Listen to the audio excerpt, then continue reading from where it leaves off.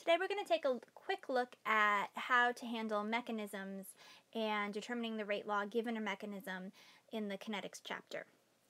If you remember previously, I had said that a rate law and the orders of the different reactants have to be determined experimentally. And what does that mean?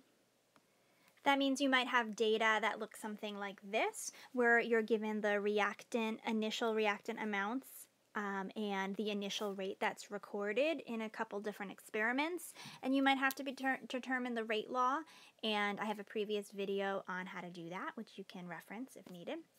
Or you might need to know how to find the orders of the reactants graphically.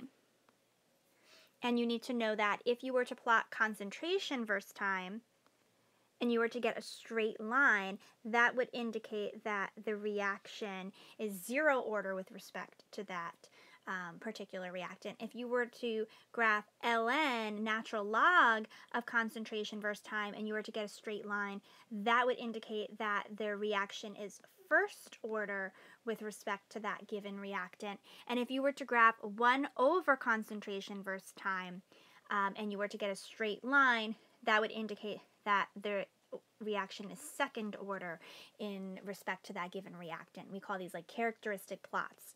So you should know which characteristic plot goes with which order.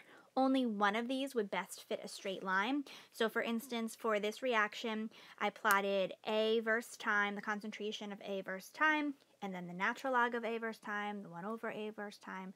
And notice only one of them gives a straight line, so that would mean that the reaction is first order with respect to A.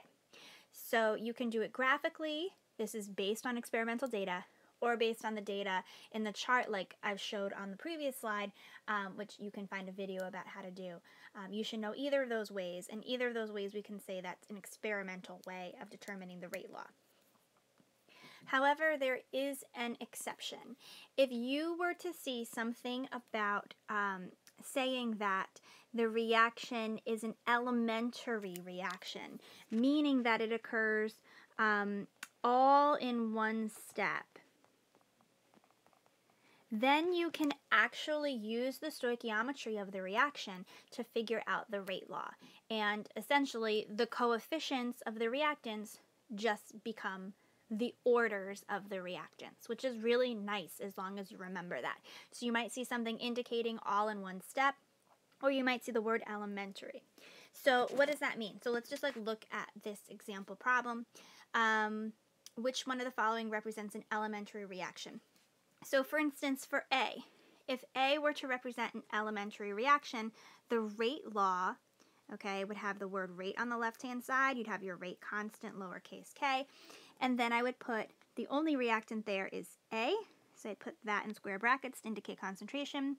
And I would just be using the stoichiometry or the coefficient to write the order. That would become the exponent. So that would be the rate law if this were all to occur in just one step. And if I look at the rate law, that does not match the rate law predicted by stoichiometry, so this would not be occurring in an elementary step. What this means is, since the rate law differs, this is probably a multi-step reaction, and that's why the rate law doesn't match. So if you kind of go down the list, B, okay, B would be the correct answer here. Here is my rate law. Rate equals K, and then I have A raised to the first power because the coefficient is 1, and B raised to the first power because the coefficient is 1. So that would be representing an elementary step. C would not be correct. If the rate law were to be representative of that as an elementary step, it would not look like that. It would be rate equals K, just A with no squared, times B squared, but that's not the case. Okay, for D, it would have to have A, B, and C, and for E, it would be rate equals K, A, B squared, so none of those other options would end up working. So if you see elementary step, you just make the coefficients become the orders. And it makes sense. So something like for B, 1A particle is reacting with 1B particle. So you need an effective collision between an A and a B molecule. So it makes sense that the rate would be dependent directly proportionally with both A and B. Now, all those other reactions are likely to be what we call multi-step reactions, meaning that they don't occur in just one step, they occur in multiple steps. And each one of those steps has its own rate law, and we can say each one of those steps is an elementary reaction. So let's look at how to handle a multi-step reaction.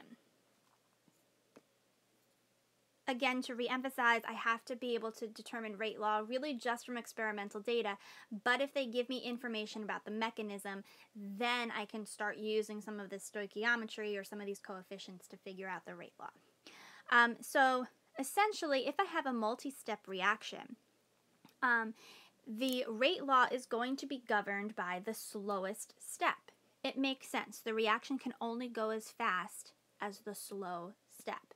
So you can only go as fast as the person in front of you if you're in a single line. So wherever your slow step is, that's what's going to govern the rate law. So if I look at this question 131, okay, they give you the overall reaction both on top and on the bottom. Okay, what you'll notice is that both of your steps should add up to the overall reaction. And they tell you which is the slow step. So to figure out the rate law here, all I'm going to do is look at my slow step. I'm going to say, hey, that step obviously occurs all in one step. It's an elementary reaction. So I can figure out the rate law of that step just by using the stoichiometry, or the coefficients become the exponents or order. So rate equals K. A has a coefficient of 1, so it has an order of 1. B has an order of 1. You can write the ones in, but you don't have to. And there's my rate law. So this would be choice C.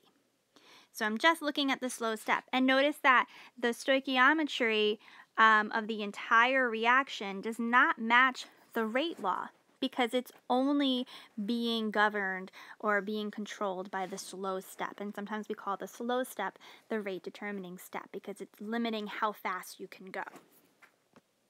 And most of the reactions that occur, especially more complicated ones, are multi-step reactions. And that's why we say we typically cannot figure out the rate law just by looking at a reaction, because we don't know the mechanism. It's likely multi-step, and we don't know what that slow step is. And that's why something can be zero order, because it might, that particular substance might not be involved at all in the slow step. So it doesn't matter if I add more of it, it's not going to speed up the reaction, even though it might be required to be there in order for the reaction to actually occur. Another thing you should notice here is that when you add up the steps to get the overall, you might have something that cancels out. In this case, AB. AB we would call an intermediate. It's something that is made in one step and used up in a later step. So it never appears in the overall reaction. So notice AB is not in my overall reaction anywhere.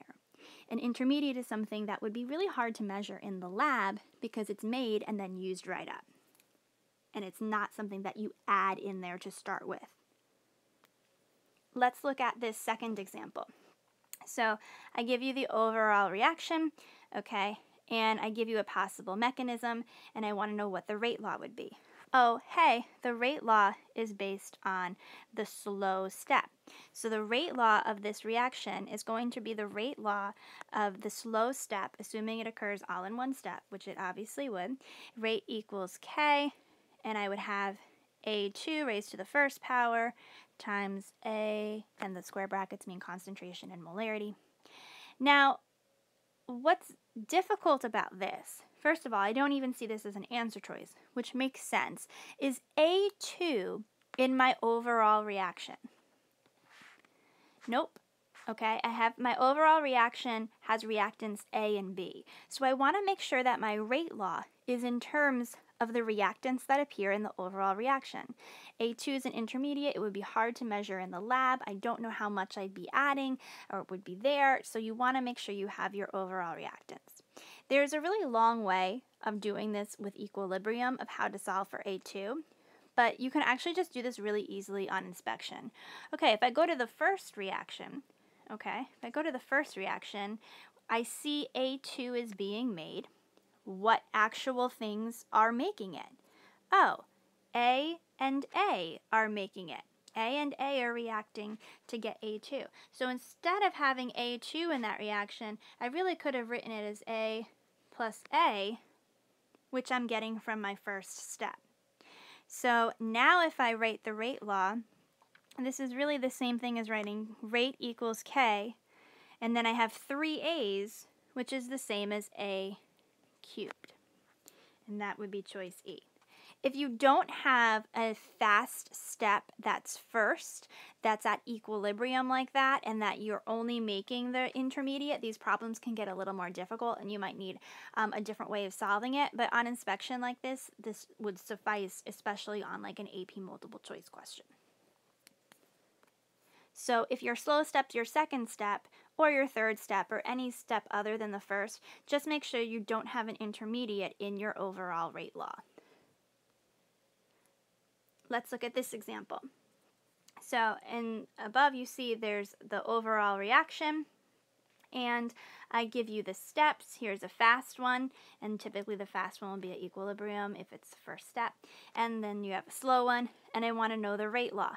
Okay, I give you the mechanism. I can get the rate law from stoichiometry or coefficients, but it's got to be for the slow step. So the rate law of the slow step would be rate equals K NO times NOBR2. They both have coefficients of 1, so they have orders or exponents of 1. All right, but let's just check and make sure both of those are in my overall reaction. Hey, wait a minute. NOBR2 is not in my overall reaction. I want to make sure that I have just NO and BR2. So what made NOBR2? If I look at what made NOBR2, it's NO and BR2. So I really could be writing those two things in place of the NOBR2.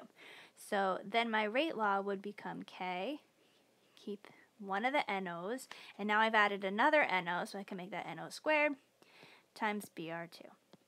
And again, there could be a more complicated way of solving this with using the fact that the first step's in equilibrium and setting the rate laws of the forward and reverse reactions equal to each other, but for the most part, these are as complicated as you'll see on the AP, so this kind of dumbed down approach is totally really enough to know. And NOBR2, because it's made in one step and used up later down the line, it must be an intermediate. If you're wondering what a catalyst would look like, a catalyst is something that would be there from the start, get used up, but then get regenerated.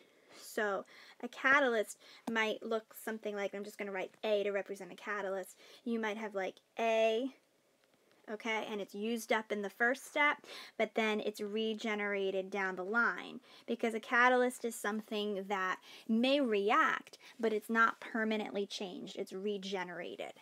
Okay, and homogeneous catalyst or homogeneous catalyst, however you want to say that, that's a catalyst that's in the same phase as your reactants. Heterogeneous or heterogeneous catalyst is one that is in a different phase. So an intermediate gets made, then used up, and a catalyst is there to start with and then is regenerated. Neither of those two things, though, are present in the overall reaction. So I hope this gave you a little bit more of a background on mechanisms.